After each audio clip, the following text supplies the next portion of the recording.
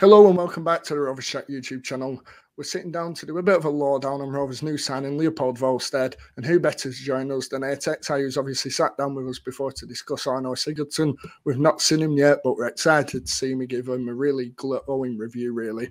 So we're looking forward to finding out what Wahlstedt will bring. Eytexi, thank you very much for coming back on the channel. How are we?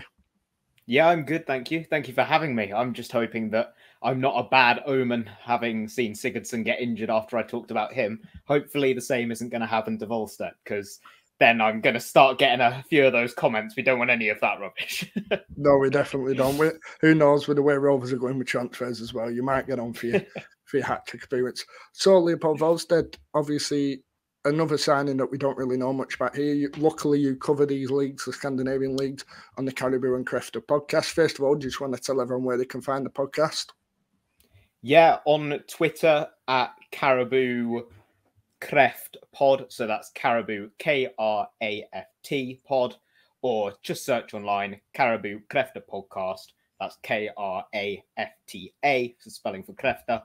And you'll find the website, the Twitter, you'll find everything. Like, we're not going to get confused with another Caribou and Krafta podcast. If you look it up, everything you find is going to be us. I'll link everything down below as well as I did last time. Superb. So let's get into it. We'll start off with talking about the leagues now. He arrives from the Norwegian league. How does it compare to English football and the Championship? Very similarly to what I said about the Allsvenskan in Sweden. I would say the Norwegian Eliteserien, there's a much greater disparity between the quality of the best team and the worst team.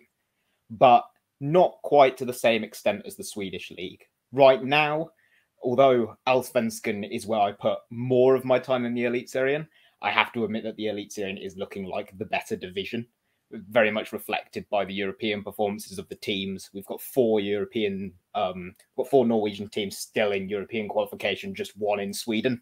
So I think that says enough about how Sweden's doing this year. But yeah, overall, it's a similar standard, but you also have some giant clubs in there. You have the likes of your Molders, your Bodø Glimts, your Rosenborgs, who are teams that are considerably above championship standard. But then you also have some teams that would fit right in.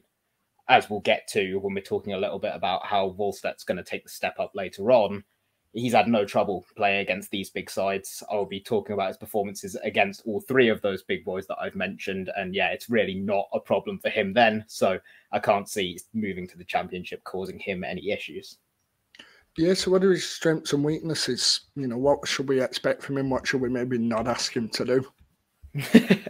Well, I've had a little look back at the statistics over his last couple seasons. We're only halfway through the Eliteserien this year due to it being a summer league. It doesn't run through the winter like the Premier League does. In 2023, so far this season, 8 clean sheets is number 1 in the league. Second place has just 6, so that's always nice to hear. 52 saves ranks 5th, 73% save percentage ranks 4th. And his expected goals conceded delta, so comparing the post-shot expected goals, the likelihood of a shot going in, relative to how many goals he's actually conceded, he ranks 4th overall with a positive delta of 2.5, which is very, very good for the league at this point in the season. Reliable as well. He's conceded just twice from shots outside the box this season. Only 3 goalkeepers have conceded fewer. And he's got good numbers. It's basically, I go through the stats and I'm looking for something where I go, right, this is something I can say for a weakness.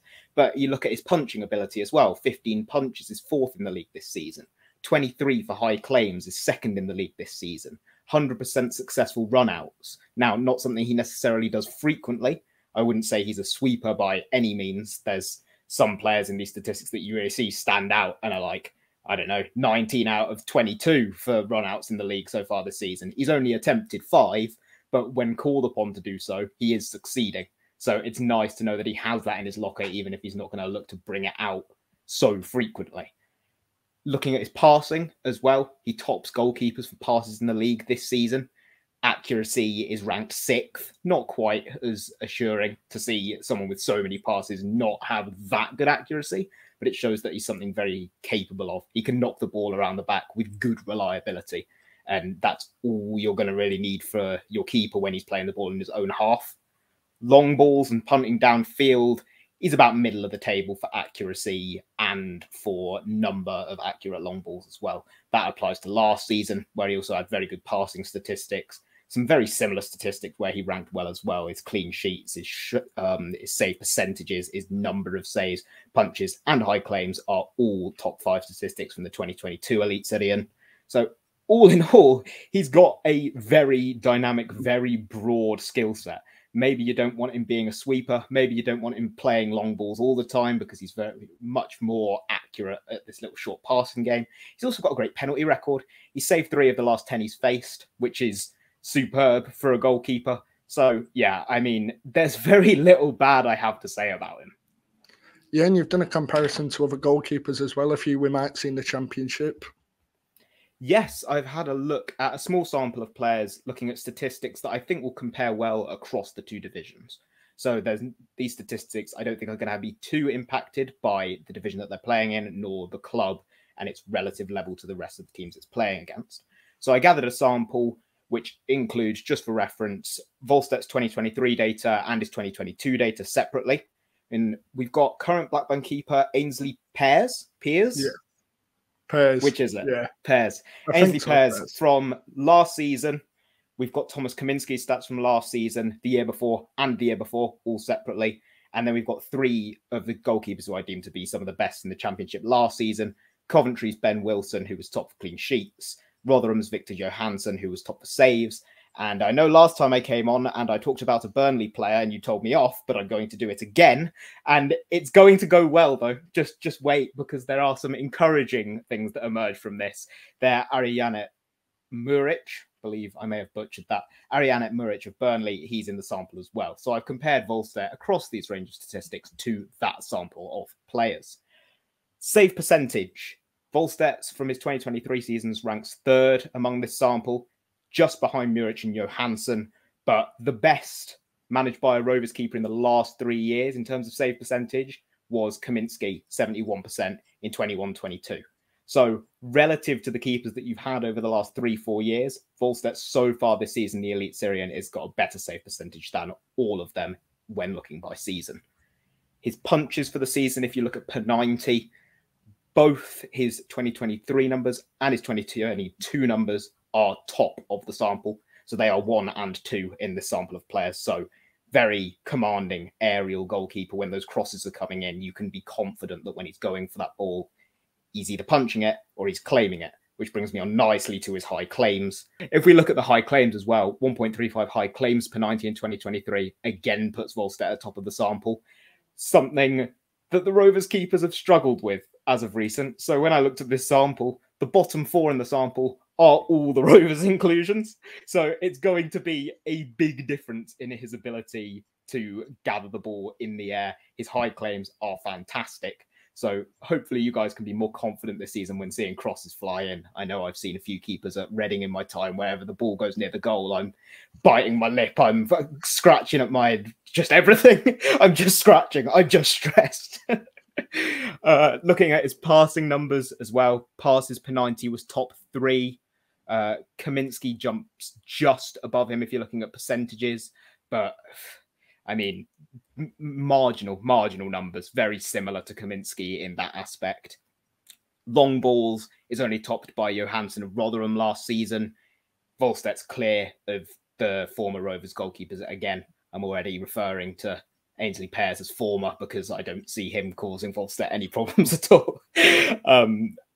And yeah, I mean, Wahlstedt is leading a lot of things in this sample. I sent you over the spreadsheet that I had, and I'd had them color sorted and color coded. And you look across Wahlstedt's column for relative comparison, and it's just green all the way along. So I do think he is very capable of stepping up to the Championship.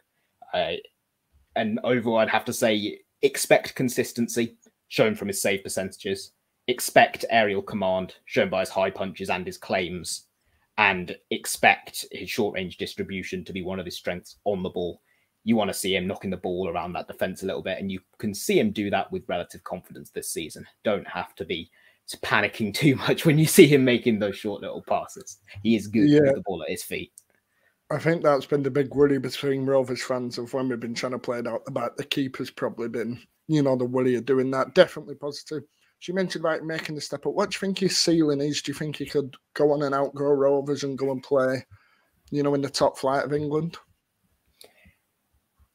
I mean, judging it based on what he's done so far is very difficult. He's only had one full season of top flight football under his belt in the Eliteserien. He came into the side midway through 2021, played full or every minute of 2022, and has now played half the season in 2023. So he's had 2 years, one full season.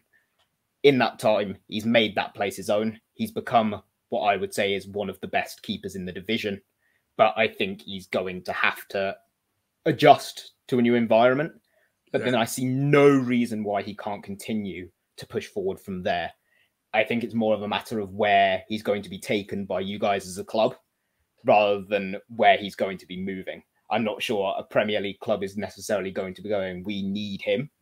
But I don't think that's to say that he couldn't perform in the Premier League. If you guys are going up, I wouldn't be going, we need a new keeper equally. No. So I think it's a matter of him getting that opportunity to show it before we make any judgments of whether he could be a Premier League quality goalkeeper.